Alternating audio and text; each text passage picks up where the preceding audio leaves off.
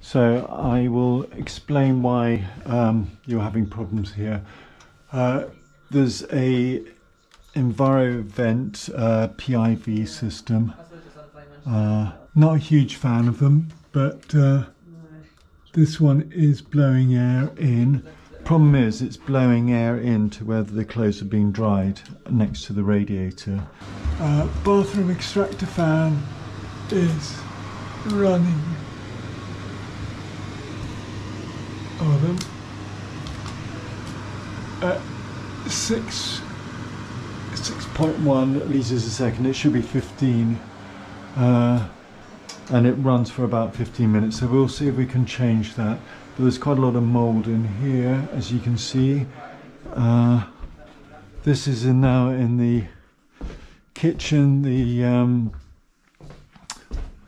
kitchen extractor fan works well. I've tested it and it runs at about 60 litres a second, so that's good. We've got some issues with I think it's mould up there that the tenant was concerned about. Oh, it certainly looks like it. So the sofa was pushed up against the wall here and you're getting mould, and that's in part because of the lack of airflow. So we're going to ask the tenant to keep that away. There's a lot of there's dampness here, heat loss, and I think in part that's because the neighbour is keeping their property a lot colder, which is fine. You can actually see the condensation dribble marks underneath the, or just above the radiator. Lots of condensation on the windows. Thing you should appreciate is that the locks are wet from condensation, so that obviously is a sign that there's way too much humidity in the property. On the outside, there's no specific concerns around here. So this is the kitchen extractor fan that goes out there, which is fine. I start to test the walls with a damp meter. You have to ignore the sound. They make a lot of sound, these machines. 999 is what we're looking for, which is really damp. Anything below 300 is dry, but there were some damp patches around the... You can see the condensation dribble marks here from an angle. It's because the rust. Neighbours, it's vacant.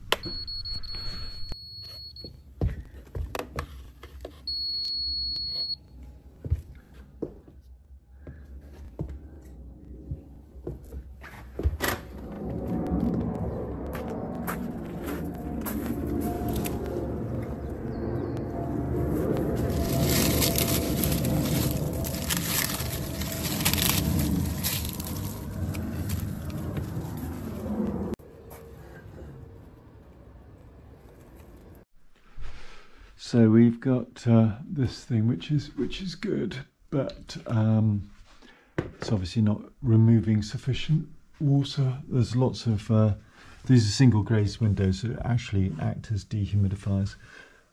Here we have an example of where condensation dribbles down here, flows onto the wall, creating this brown mark like a leak, but it's actually coming from condensation. Similarly down here and over in the corner here, quite distinctively condensation, although obviously at the base of the wall. And you've got mould all the way up here, and in the corner down here, and apparently it sounded like there was rainwater dripping down, but I think that's probably condensation. These passive vents tend to be fairly useless because they cause heat loss and therefore increase the risk of mould and condensation. So here we've got one of these PIV units which is running, but unfortunately what's happening is that it's blowing air onto the drying clothes, which are then pushing vapour into the cold wall. So counterproductive, I'd say. So the property has a few challenges. Firstly, it's been damp proofed. If you look at the the bullet marks at the bottom of the wall, that's a case of damp proofing. One of the drawbacks of damp proofing is that the internal absorbent plaster is replaced with slurry, which is impermeable and stops the water being absorbed, thereby increasing the risk of condensation and mould. Have a look at some of my other surveys and you'll see some of the damage that they cause. You also have an issue of a potential drip where leaving the algal growth or moss growth on the outside, but I think that was fixed. It's had air vent put in, but unfortunately it's against a cupboard, so you're going to get a loss of heat. You've got natural challenges because of the heat loss. You can see in the thermal image where it's blue it's cold and where it's red it's warm relatively.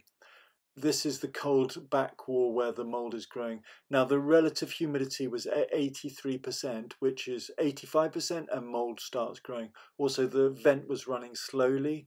I managed to improve the extraction speed just by cleaning it out, and I also extended the timer to 30 minutes and asked the tenants to close the door. I sit down with the tenants a bit later on at the end of the survey, you'll see, and go through all the things that I believe that they should do.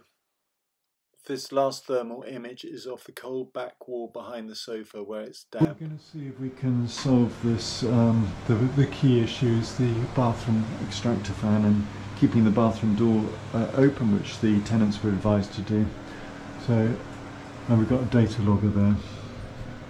The idea is to bring the data or the dew point down on the data logger to temperature of the outside. So at the moment the data logger is showing about 12, and we want to bring it down to about 10 degrees centigrade outside by targeted ventilation and using dehumidifier. Well, it's better. It's better. The primary issues are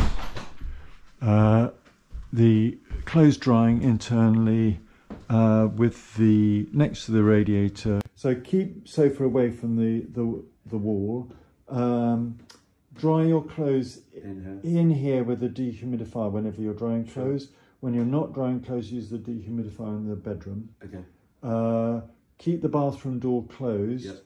And make sure the fan lasts for at least half an hour. Okay. And if it's humid in there, just keep it running by keeping the light on. Sure. Use the kitchen extractor fan whenever cooking, and try to cook with tops on pots and pans, and with the flame down. It's still 100 degrees centigrade. It's boiling as quickly as it would do if it's furious, but you'll reduce. In terms of heating, what do you do? Do you have like an on-off system or thermostat control? So we've got like a automatic program, but usually if we're back in together, if we've been out in the office, we'll just come in and stick it on manual, so it just heats it up. So what I would do is, have you got a thermostat? Yeah, it is.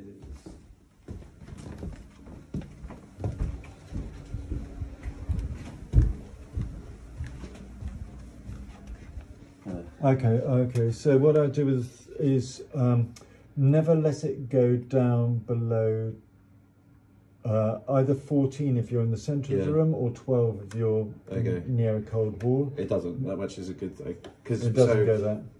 When we go to bed, we'll switch off the heating. Yeah. And then the coldest has been something like 14.5 or 15 in the morning, and that's in here. That's central. So don't let it go below that. Okay, fine. So in summary, the damp issues are primarily vapour and condensation caused by excess vapour not being extracted properly. The PIV is blowing air from the drying clothes onto the cold wall in the living room. The property has been damp proof. Damp proofer's impermeable plaster reduces the absorption, the natural buffering of vapour in walls. The other thing is the tenants are working from home predominantly, from what I could tell. This increases the amount of respiration.